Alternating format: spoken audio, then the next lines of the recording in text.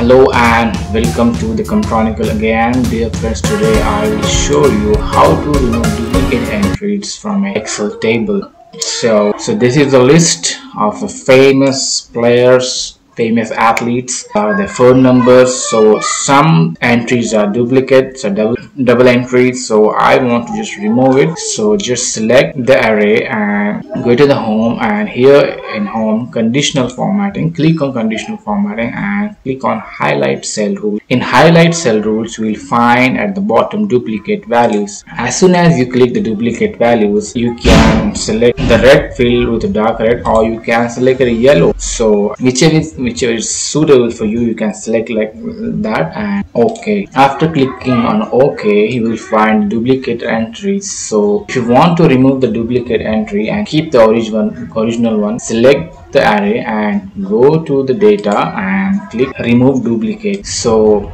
yeah, you can select both columns in which duplicate entries you found and click OK. So it will say 3 duplicate values found and removed, 14 unique values remains.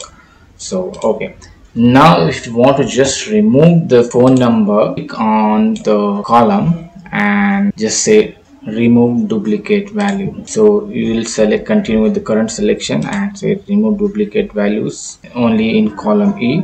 So click OK. 3 duplicate values found and remove.